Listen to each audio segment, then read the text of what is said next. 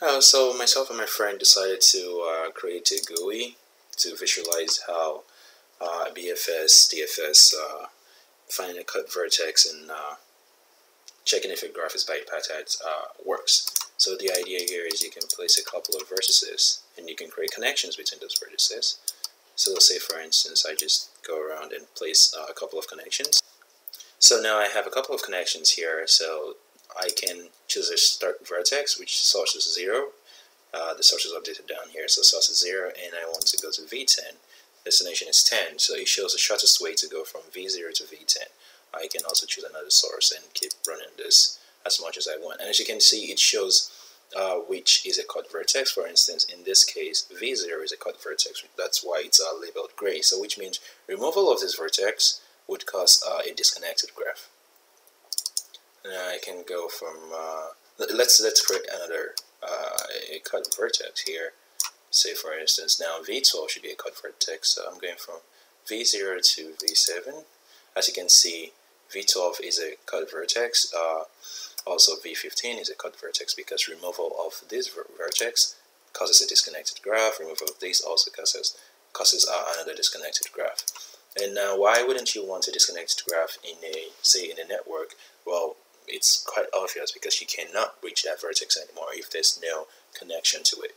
And as you can see, the result displayed down here, and it shows you what is going on, and also it tells you when the graph is not bipartite anymore. So which means a bipartite graph means like basically if I'm going from V0 to V2, I'm going from V2 to V13. Say we can assign them colors or numbers, it doesn't matter really. But if, for instance, I give V13 say color 0, I give V2 color 1 of color 0 also, and then V2 tries to label V13 another color, it causes it means the graph is not bipartite anymore. As you can see in this case actually, V2 and V13 causes a non-bipartite graph. So we are still working on adding more stuff to this application, and we'll keep updating the sources on GitHub, and I have posted the link to the source, and you can also take a look at it and see if you want to change anything or if you want us to add anything, and we would be glad to add this. And also so I can actually just show a quick way to see if this would actually run efficiently on a really large network. Okay, now I have actually created a much bigger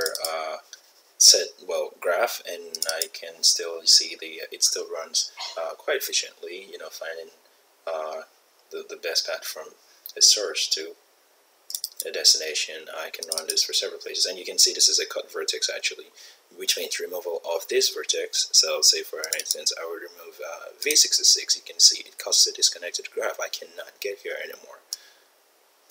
So thanks for watching, and I will be uploading more videos as we make progress in this application.